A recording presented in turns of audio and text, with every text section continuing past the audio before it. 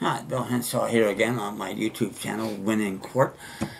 And this video is going to be kind of a shout out, a thank you and a calling out of Megan Rapinoe, for what she did over there in the recent Women's World Cup, which we just won, as you may know.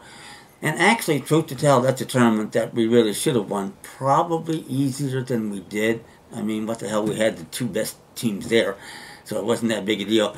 And I have some issues with that, Megan. I'll be glad to talk to you about later. You can get to FIFA and say, hey, you need to make some changes here and generate interest in the game, because the women's game doesn't have near what the men's game has. It may never have that, but we can get a lot closer with some rule changes and ideas that I have.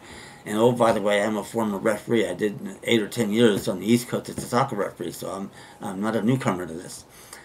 That said, I did see a cartoon I loved about this at the time, talking about our team winning the Women's World Cup, which it should have done. And that's, of course, the famous Statue of Liberty there. And you get full credit for that. No question about it. I enjoyed watching the tournament. I was able to watch a lot. Thank goodness it was on a good time for my schedule. So I was able to watch a lot of it, including the final game. And it was all good.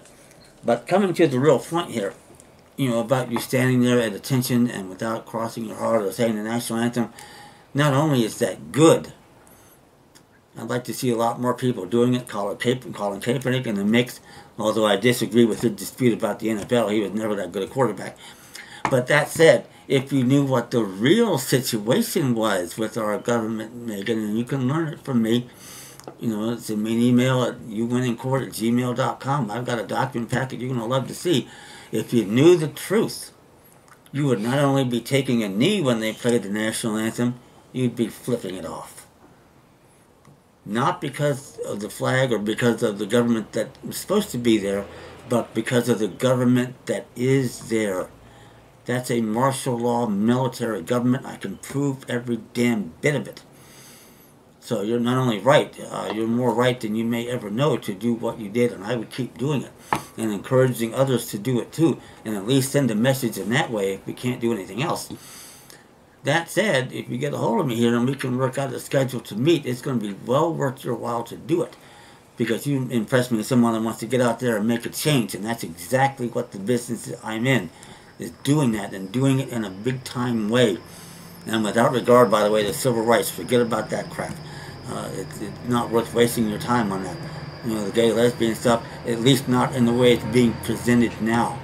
Because what you're doing is invoking that same federal, regional, martial law in order to get your way. That's not how the nation and republic was set up to work. It was not, and it is not. But there are a lot of things that you can do. You may be surprised about some of them. But that being said, feel free to contact me, contact other players that you may know if they want to contact me, or other friends that you may have that are into these kinds of affairs, and you'll find out what the real situation is and why. That's even better. I have a lot of answers. Nobody has them all, but I have a lot more than my share. So that said, thanks again, and good luck for the next 4 years. Whether you'll be back, I don't know. But that said, remember the listeners to subscribe to my videos and like my videos.